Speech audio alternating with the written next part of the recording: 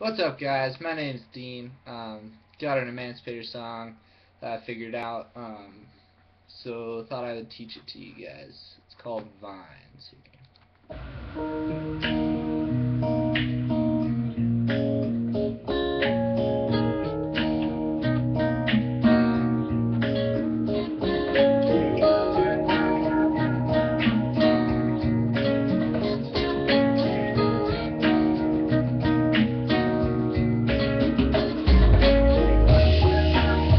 Pretty easy song. It's only based on one chord.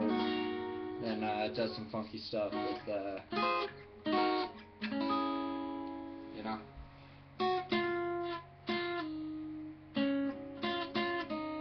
That's pretty much all the other part. So, start, you're going to want to grab this chord. It's just a minor shape. B minor, maybe. Okay? Then you're going to start on the 10th fret here.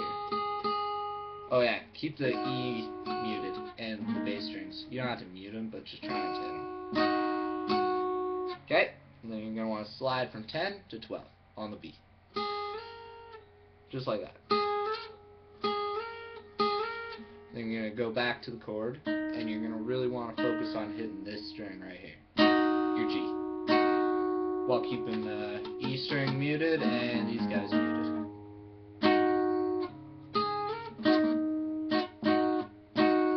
Down, down, mute down. Or. Okay? So once you get that, you can go down to 7 on the G here. Hammer on the 9. 7 on the B. You're going to want to mute it after every hit. And then you're going to want to slide from 7 to 9 back on the G string. Oops. Okay? So all together you get.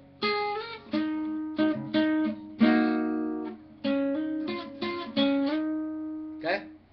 So once you get that, try and get it on tempo with the song, because it really sort of fits with that riff. It kind of sounds a little funky if you're not playing it on tempo right. So here you go, play it with the song.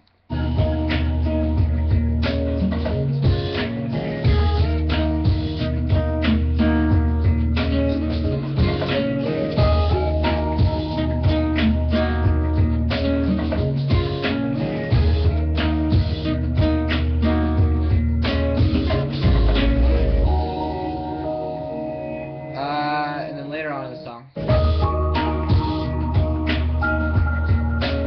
actually no, screw it. The only other part where you're gonna want to get really the same scale, or it goes, or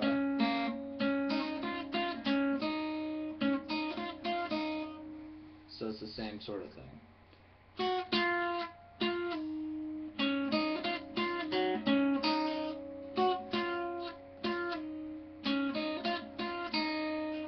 Okay, so that's the only other part in that song. So hope you liked the tutorial. I'll upload some more of these Emancipator videos if you guys like it, and otherwise I'll keep going with the other stuff. So there you go.